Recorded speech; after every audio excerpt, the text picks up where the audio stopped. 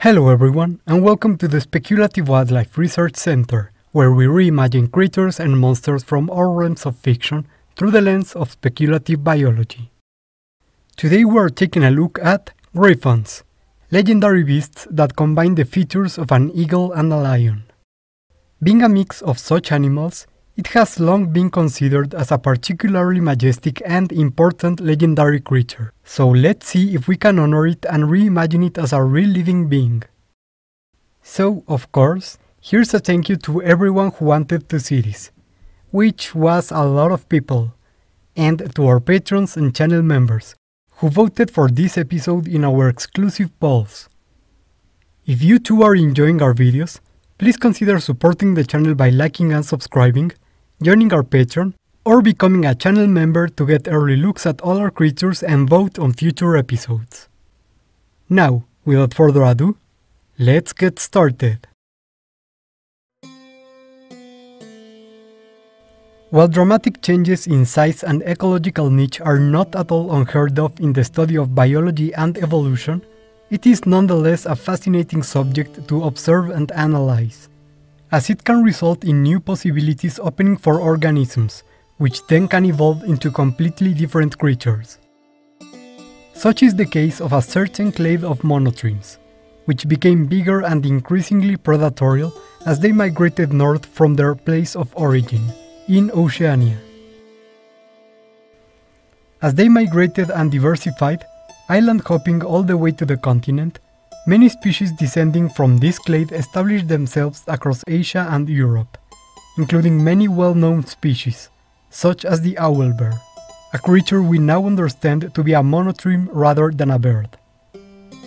On the westernmost part of this clade's distribution, along the mountainous regions of Eastern Europe and Central Asia, is genus Leopteros, comprising the many species of animals collectively known as Gryphons, some of which live as far as northern Africa and India.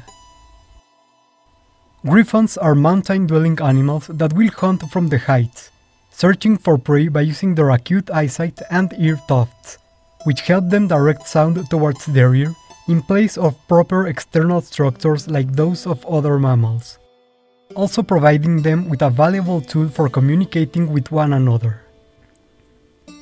Once they have found suitable prey, they will dive down from the peaks, using not wings, but a skin membrane called patagium, folded and invisible while they are on land.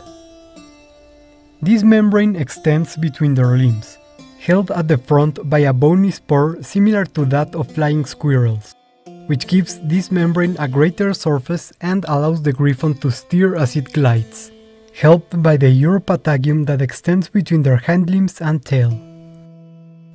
This membrane allows them to cross the distance between the peaks they inhabit and the plains where their prey is found, and, while not enabling them to fly, they are enough for them to quickly and silently close the distance that separates them from their prey. These predators usually strike during the day, when most large predators are less active, thus ensuring there will be less competition as they hunt. This also allows Gryphons to take advantage of the intense sunlight, which will prevent their prey from looking up and seeing their predators approaching. Their coloration also helps them avoid detection, as their reddish fur helps them blend in with the rocks as they stalk their prey, and with the vegetation as they feed. Their darker back and lighter underside help this effect, reflecting light in a manner that flattens their figure, further helping them blend in with the background. Furthermore, their dark back also helps protect them from the sun thanks to its higher concentration of melanin, a pigment that dissipates UV radiation. Although Gryphons are not particularly strong, their hunting method allows them to catch their prey by surprise, after which they can lethally injure them before their prey is able to either escape or fight back. Still, some Gryphon species have a dense mane around their neck that helps protect them from strikes from their dying prey. Their beaks, although soft, like those of other monotremes, are in fact a cover for hard and sharp bone projections developed from their jaws, which can serve both for inflicting a lethal neck wound and for tearing off their prey's flesh. Thanks to this hunting strategy, the prey of Gryphons tend to be incredibly varied, including deer, goats, gazelles, and, especially in modern times, horses. Once it was even believed they were capable of taking down prey as large and well protected as elephants and crocodiles. But this is merely a result of Gryphons, like most other large predators, being perfectly fine with feeding on carrion should the opportunity arise. Casual observers that saw Gryphons feeding off the corpses of these animals would, naturally, believe the predator to have slain them themselves. Another particularly interesting piece of lore that would arise around these creatures was the belief that they would dig for gold in the rocks around their environment. This is a misinterpretation of geophagy, the act of eating clay or soil performed by Gryphons and many other animals as a way of self-medicating. In the case of Gryphons, this is done in order to neutralize many irritating compounds ingested by their prey, which are in turn ingested by the Gryphon as soon as it feeds on its prey's stomach. The reproductive habits of these animals, however, have also given credence to this myth. In contrast with other monotremes, Gryphons mate for life, an adaptation that helps them better take care of their eggs. As a result of this, they are capable of laying a greater amount of eggs, having one parent staying to keep them warm while the other leaves the nest to feed. These eggs are what helped create the image of Gryphons as gold hoarders, as these eggs are golden and reflective. This helps camouflage them among the surrounding rock, making potential predators more likely to leave them alone. But once the puggles are born, more complications are bound to arise. Baby Gryphons are naturally curious and energetic, and may run into trouble quite easily as they play and stray from the nest. These babies are, unfortunately, quite an easy catch for even small and medium-sized predators, which stalk the Gryphon's nest in search of unguarded babies.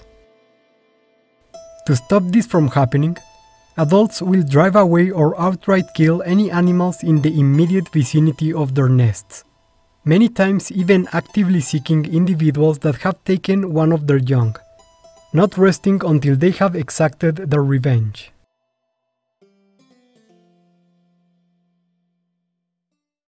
And that's it for Speculative Biology look into Gryphons, another fascinating creature from classical mythology that has finally made it to our channel, and one that, of course, took quite a bit of tinkering to get right. Beginning with its identity, it being a mix of mammal and egg-laying bird made it hard to take on, and the main idea by our patrons, making it a monotreme, worked quite well. I will admit, I was nervous about making two giant predatory monotremes capable of gliding in a row. But what you gonna do, am I right? A particularly interesting aspect of working on this creature was realizing it was not originally conceived as a flying creature. In fact, many early descriptions have hints that they were not even winged, and others, such as the account by philosopher Apollonius of Tyana, mentioned them having membranous webbed feet that only allowed for short-distance flight. Which, sure, okay, but at least made for a more direct translation towards a membrane like that of a flying squirrel. They would only come to be seen as masters of the skies later, as Christianity assigned its role as ruler of the land and skies, a symbolism based on their own religious beliefs, and because they have wings, so of course they had to fly. But having membranes still worked better for this type of organism, in my opinion. Another aspect of the mythology of Gryphons that took a backseat was their relationship with gold, both mining it and hoarding it in their nests. This was done because there is a possibility that this has nothing to do with Gryphons, but was in fact added from the myth of gold-digging ants, which may sound weird, but you should remember many of these myths were formed by obtaining and translating accounts from people around the ancient world that spoke very different languages. And so, lots of translation and interpretation errors can happen in the process. In the end, we got a gliding, predatory mammal that superficially resembles both eagles and lions, and I think it works great for our version.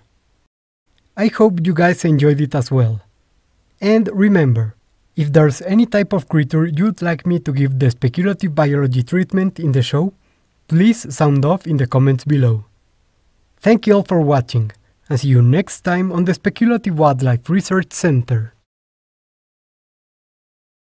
Hey, Peter here. I heard you were doing an episode on me. Are you gonna reimagine me as a giant bee like you did with the dwarves? Yeah. What? No, the video is already over. It's not even about you. Get out of here. Ah, crap. Oh well, guess I'll just go home. See you later, Swerg, or whatever your name is. Yeah.